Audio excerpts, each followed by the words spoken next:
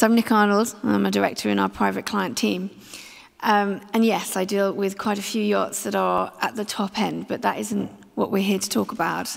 We're talking about yachts that form the main body of the tourism industry and where we want to entice, yes, rich, but maybe not super rich. And you'll see in these slides, we've got a brackets around the U, which represents the ultra, and perhaps we're just looking for the middle.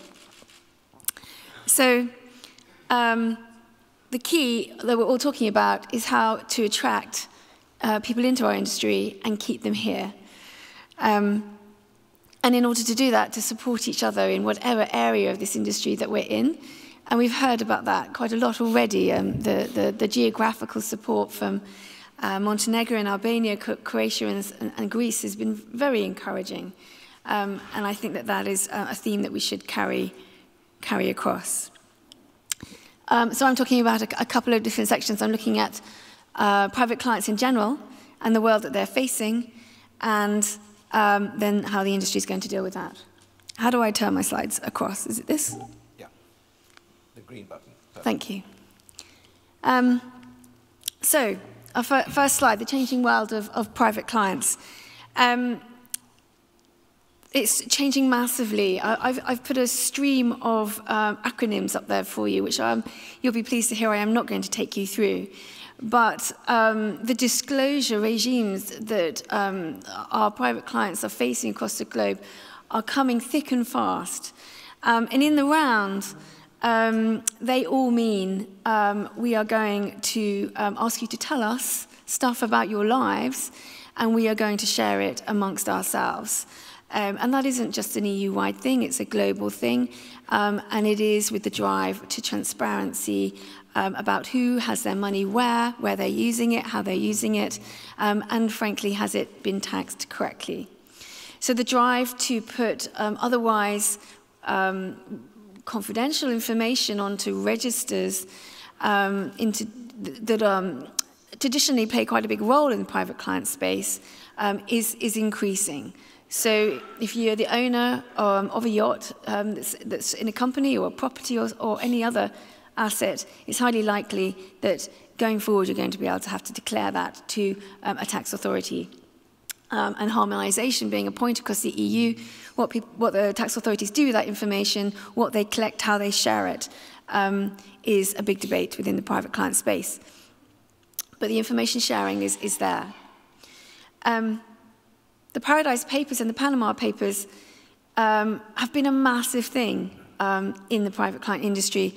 They weren't just a journalistic interest point, notwithstanding the fact that it made good television, and even I felt a little bit sorry for a certain gentleman who was chased around a conference centre, probably not too dissimilar to the one we'll have here, while a journalist asked him tricky questions about how he kept his money.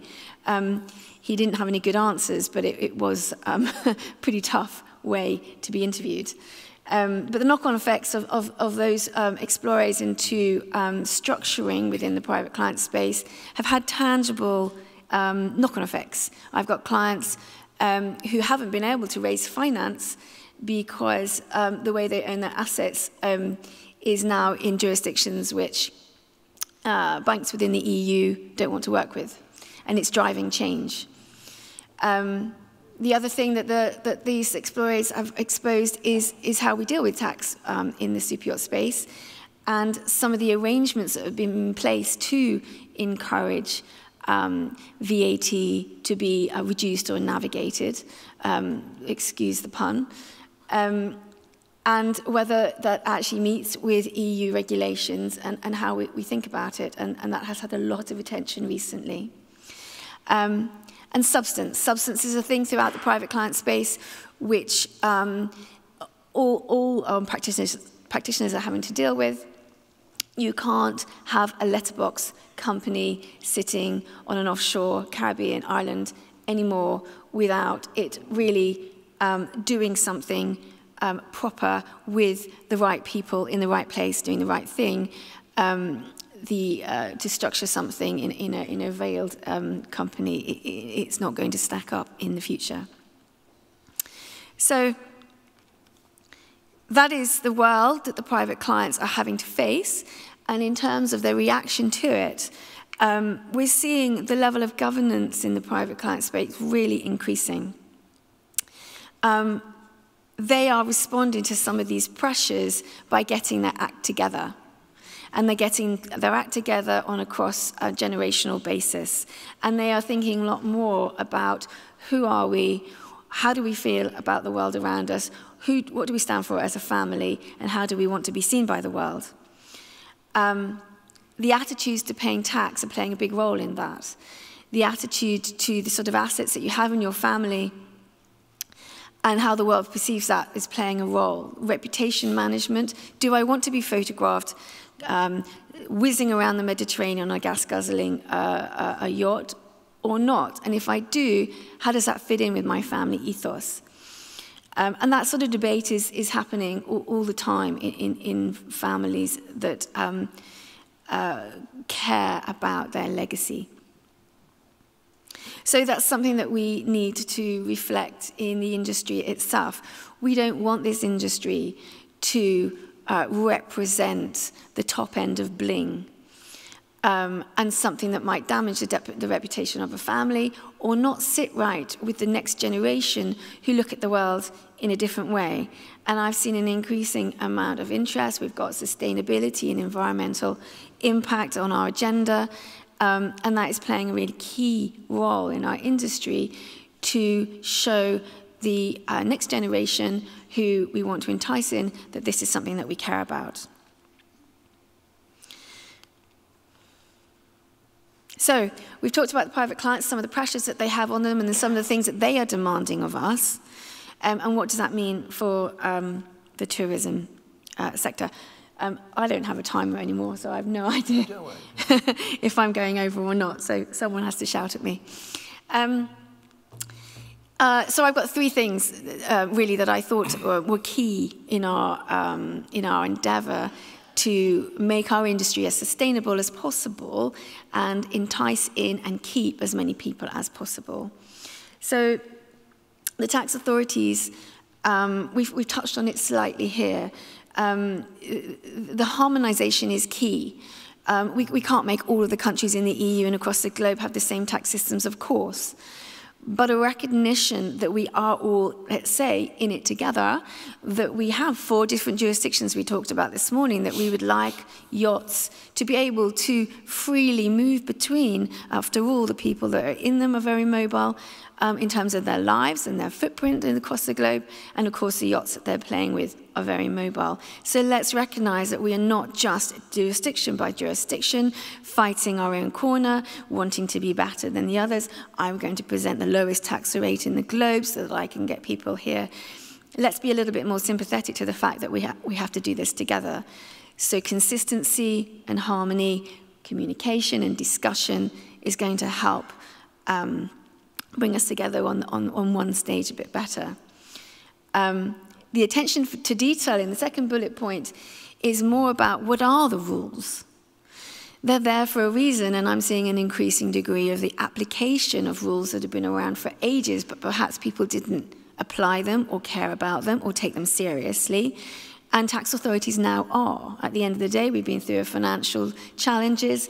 Tax revenues are very important. If there are rules out there to collect revenues, then they are starting to be applied more and more, whereas perhaps they hadn't been in the past. And the industry, we have to recognize that as an industry.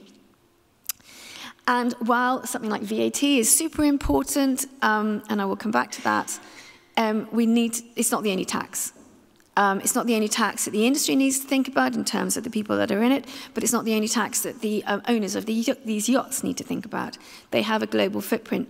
We need to be sympathetic to how the yacht fits into their overall lives and their holistic tax footprint.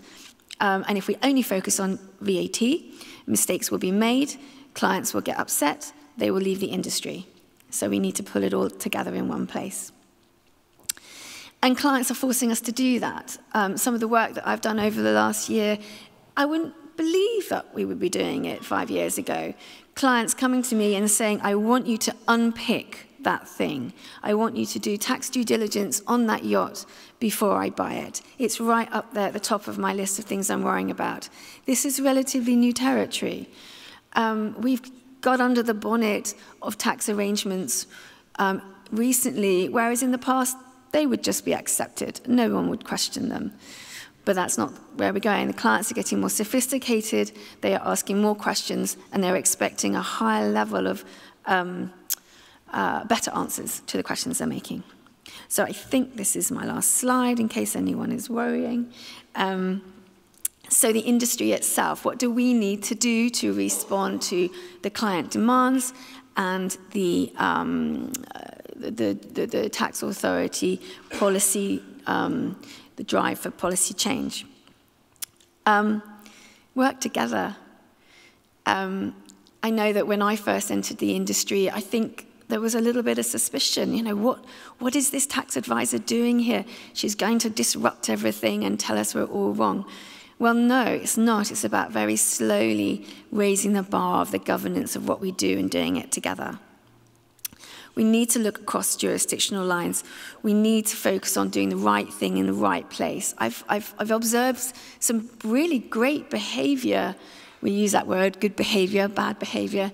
I've observed some really great behavior in some of the sectors, some of the yacht brokers, some of the other service providers who really want to up their game, take tax seriously, because I think they're starting to recognize that if they do that, the experience of their yacht buyers is better, and they will look better, and they will keep those clients in a sustainable way. That is a really positive, sustainable move. Don't let the tax tail wag the dog. This is a pleasure industry. It's a serious industry. It's incredibly complicated. It really is. More complicated than I ever might have thought. But if we start off with tax as a primary thing, in terms of clients' motivations, it doesn't usually go well. We've got to start off with owning a yacht, making it fit within their world in a way that works for them, and then let's just make sure they do the right thing with regards to tax. Let's not make tax an optional thing. It's not optional. It's really important bedrock of any economic system. And if bits of it in pieces, in places, feel optional, it drives bad behavior, it drives inconsistency, it drives confusion and animosity sometimes. So let's take this wonderful industry seriously and work together to do that. Thank you very much. Excellent.